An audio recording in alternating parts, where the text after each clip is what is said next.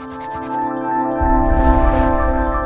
guys, welcome back to another episode of What's in the Night Sky, sponsored by Squarespace. And we're just 2 months away from 2022, so make sure you've got your 2022 What's in the Night Sky calendar. Features 12 of my images, and the dates of significant astronomical events are already pre-written into the calendar.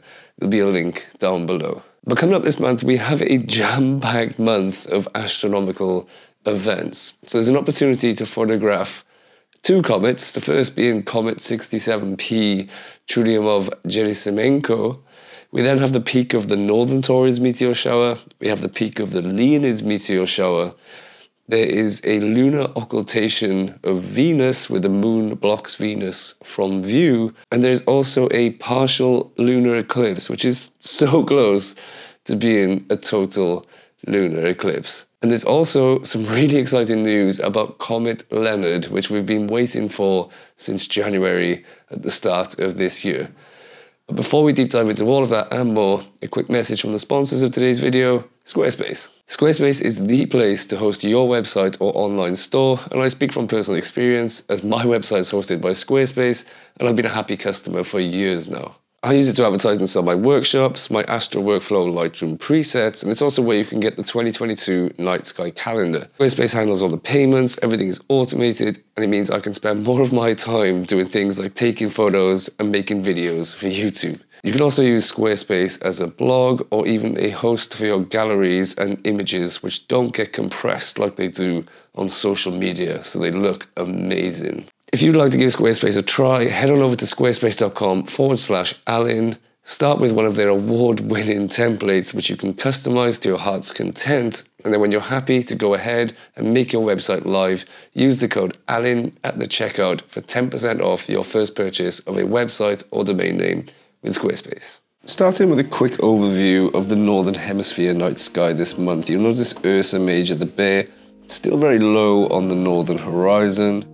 Capella, the bright star in Auriga, is very obvious in the northeast, and as the night goes on and approaches midnight, you'll see the southernmost stars of Ursa Major beginning to make it above the horizon. Capella rising higher and higher into the eastern skies, along with the likes of Pleiades, the open star cluster, another star cluster, Hyades and Taurus, and of course favourites like Orion with the Orion Nebula, Gemini, the twins. They're all starting to rise earlier now, and we see as Sirius comes up above the horizon just after midnight, the full winter circle asterism of stars now in the night sky. A beautiful region of the night sky with lots of bright stars, and it just looks amazing with the star glow filter. And as the night progresses into the morning, those constellations cross high into the south and arch across the southern horizon. Facing southwest in the evening skies, you'll notice a trio of planets. So you have Venus pretty low on the horizon in the evening sky, shining very bright at -4.4, Saturn at a more modest 0.6, and Jupiter still shining quite bright at -2.5. You'll also notice the Great Rift region of the Milky Way, a dark dust cloud standing almost vertically on the western horizon as we approach midnight, and that begins to set, leaving the bright fuzzy Cygnus region of the Milky Way in the west-northwest. This is one of my favorite regions of the Milky Way. And if you look high in the sky in the late evening, you notice M31 Andromeda, the spiral galaxy, passing overhead. So a really good time of year to get the star tracker out and do some telephoto or telescope imagery of M31, the spiral galaxy. Onto the southern hemisphere and facing south towards the circumpolar constellations, and as darkness falls, you'll notice that the Milky Way is pretty much parallel 360 degrees around the horizon. Back to the south towards the circumpolar constellations, as the night goes on, you'll see the small Magellanic Cloud and then the large Magellanic Cloud pretty high in the sky all night, so really good opportunity for the star trackers there. If I face a little bit more southeast, you'll notice the Milky Way beginning to arch over the eastern skies. So from the Crux constellation through Carina, Sirius in Canis Major, and then through the southern summer circle, Gemini, Orion, Taurus, and Auriga, and down to the northern horizon. And if I just come back to the evening a little bit, you'll notice Andromeda, the spiral galaxy M31, arching across the northern horizon. And of course the likes of Pleiades and Hyades, Orion with the Orion Nebula, California Nebula, all arching across the northern skies. Facing west in the evenings, you'll notice a trio of planets. So you have Venus shining incredibly bright at -4, and then that's being followed by Saturn and Jupiter. Jupiter shining at -2.4, so very bright, and Saturn at a more modest 0.6. And as the night goes on, they all set onto the western horizon. As for conjunctions and close approaches this month, on the 7th you'll find a beautifully thin crescent moon and Venus in the evening skies. And those of you in Eastern Asia will get a chance to witness a lunar occultation of Venus where the moon passes in front of Venus and blocks it from view. There'll be a link in the description down below for more info on that. On the 10th is when the moon passes nearby Saturn, and a day later on the 11th is when it will pass by Jupiter. On to the special events this month. We have an opportunity to photograph a comet, Comet 67P Churyumov-Gerasimenko. And if that name sounds familiar, it's because that was the first comet that humans landed a spacecraft on. It was part of the European Space Agency's Rosetta mission, and in 2016, Philae, the lander module, left the spacecraft and made a successful landing on the comet, and it collected material to bring back to Earth. And we now have a chance to see and photograph that comet. So right at the start of the month, on November the 3rd, is when it reaches perihelion, which is its closest approach to the Sun on its orbit. But it's only 4 days later, on November the 4th, when the comet will be at its brightest. And it's predicted to be about magnitude +8. So it won't be naked eye visible, because to be naked eye visible, it needs to be at least +6. But it should be easily accessible through binoculars, average telescopes, and of course cameras on star trackers. You'll find it in the constellation Gemini, so it's visible from both the northern and southern hemisphere. Gemini rises in the late evening in the east-northeast, and it rises higher and higher into the south as the night goes on and into the early hours of the morning. As the comet continues on its journey, it reaches perigee, which is its closest approach to Earth, on November the 13th. And as it continues to dim and fade, it passes from Gemini into the constellation Cancer. So certainly a good start to the month. And there's also lots of meteor activity to look forward to this month. So last month I talked about the southern Taurids, which peaked last month.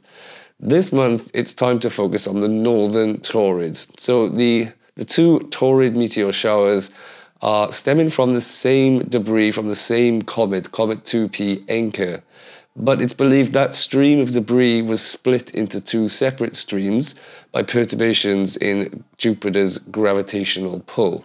So this gives rise to two separate meteor showers, the northern Taurids and the southern Taurids. The southern Taurids continues to be active for like the first week of November. The northern Taurids will be active for the entire month of November and into December. But it's expected to peak around the 11th to the 12th, where you'll only see at most a modest 5 meteors per hour. But it's not really a sharp peak. It's quite a broad peak across the month. And where the Taurids lack in amount of meteors, they make up for in the ratio of fireballs. So a lot of Taurid meteors are fireballs. They're quite commonly referred to as Taurid fireballs. So the entire month, keep an eye out for really bright meteors that are shining brighter than Venus. As the radiant of the meteor shower is within Taurus, it's visible from both the northern and southern hemisphere as well. There's another meteor shower in November that normally offers increased rates of activity compared to the Taurids, and that is the Leonid meteor shower. Now that has its radiant point in Leo, the lion, so again, visible from both the northern and southern hemisphere. And it's expected to peak around the 16th to the 17th, where normally you could hope for 15, maybe 25 meteors per hour. But sadly, this year that's timed with a bright waxing gibbous moon, which won't set until pretty much the pre-dawn hours. So you can expect the rates to be a lot lower this year, and the best opportunity will be those pre-dawn hours where the moon is beginning to set and it dims and fades. So still worth a try, because the Leonids, although they're very fast-moving meteors, a lot of them leave persistent trains, so vaporized gas leaving light in the sky for a couple of seconds after the meteor has passed. On the 18th to the 19th, where we have the full moon, there's also a partial lunar eclipse, and it's so close to being a total lunar eclipse. So a lunar eclipse occurs when the moon passes into Earth's shadow, which is being cast into space by the light of the sun. And Earth's shadow is split into two cone-shaped projections. So you have the umbral shadow, which is the inner, darker shadow where all of the light from the sun is being blocked. And then you have the outer penumbral shadow where only part of the sun's light is being blocked. For a lunar eclipse to be a total lunar eclipse, the entirety of the moon's disk needs to pass into the umbral shadow, the darker inner shadow. But for this eclipse, 97% of the lunar disk will pass into the umbral shadow. So it's still technically a partial lunar eclipse, but the moon should turn a nice, gorgeous crimson red color like the blood moon you see in a total lunar eclipse, although technically it's not a blood moon. As you can see from the map on screen, those in Eastern Asia, Australia and New Zealand will be able to witness the eclipse at moonrise. Those in North America will be able to witness the eclipse in its entirety from start to finish. And those in South America, the UK, some Western European countries will be able to see the eclipse at moonset. Again, as usual, I'll put some links in the video description down below, so check those out for some more in-detail information for your location. And in other comet news, Comet Leonard is looking pretty promising. Now, we've been waiting for this comet since it was discovered in January at the start of this year. And professional astronomers have already begun photographing the comet, and it's showing a coma and a decent little dust tail. So things are looking really promising. And if things continue promisingly, we could see a naked eye visible comet in the sky next month. So things won't really get interesting until December, so I'll talk about Comet Leonard in more detail in next month's video, so make sure to hit subscribe so you don't miss out on that information. And of course, by then, we'll have a bit of a better idea of what to expect from Comet Leonard. But you should be able to easily catch a glimpse of the comet towards the end of this month. For now, it's only accessible for Northern Hemisphere dwellers, although those in the Southern Hemisphere will get a chance to see the comet in the latter half of December and January. For now, at the end of November, the comet can be found passing through the constellation Coma Berenices, and that rises in the northeast in the pre-dawn hours. It's not very far away from Ursa Major, and it should be easily spottable with binoculars, basic telescopes, and of course with cameras and star trackers. So fingers crossed we have another naked eye visible comet at the end of the year. Now onto the hashtag Wittens. For those of you that are new here, every month I set a target subject or theme for people to photograph and then upload the images to social media using the hashtag Wittens. I then pick my favorite 3 for a prize. Third place wins a copy of my Astro Workflow Lightroom presets. Second place wins a What's in the Night Sky t-shirt. And first place wins a Photo View photography guidebook of their choice. And this month, I'm also going to give all the winners a copy of the 2022 Night Sky calendar. Last month's theme was meteors, as we're at the peak of sort of meteor season now, and there were some really amazing entries. So in third place was Nord Astro, with this lovely image of a green meteor, and also coupled with Pleiades, the open star cluster. In second place was Bonsai Bri, with this image of Andromeda M31, the spiral galaxy, and as you can see, it was photobombed by a nice little meteor. Thought that was really cool. And in first place was this image by One-Eyed Llama of a pretty decent looking meteor in a window through the clouds. But if you head on over to One-Eyed Llama's profile and see the consecutive images after this photo, you'll see the vapor train that was left behind in the wake of this meteor. There's another 4 or 5 images that are definitely worth going over and checking out. So well done to all the winners. This month, with so many special events going on, I'll accept images from any of the special events. So images of Comet 67P, Comet Leonard, the Taurid meteor shower, the Leonid meteor shower, the Lunar Eclipse, the Venus occultation, any of those I will accept. So thanks for tuning in to another episode of What's in the Night Sky. Make sure to hit subscribe if you haven't already, and if you're going out to enjoy the night sky anytime soon, I wish you good luck and clear skies.